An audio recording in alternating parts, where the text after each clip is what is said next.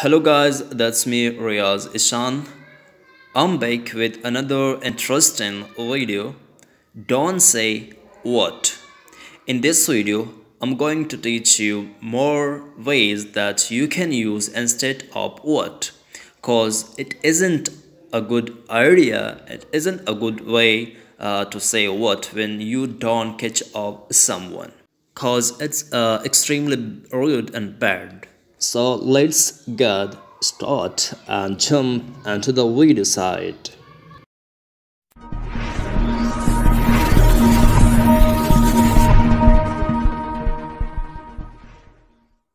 Number 1. Sorry, come again. Sorry, come again. This is the polite way that you can use instead of what when someone is talking and you don't understand that what is he saying. So we can use this sentence instead of what. Number 2. The second way that you can use instead of what that is pardon please, what did you say? Pardon please, what did you say?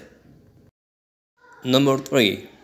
The third way that you can use instead of what when you don't understand someone, when you're not getting someone, so you can say that you can ask again that could you say that again please?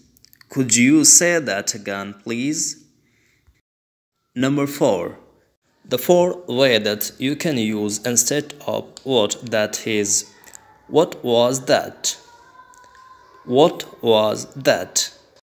So the purpose of today's video that I just wanted to talk about public ethics and manners.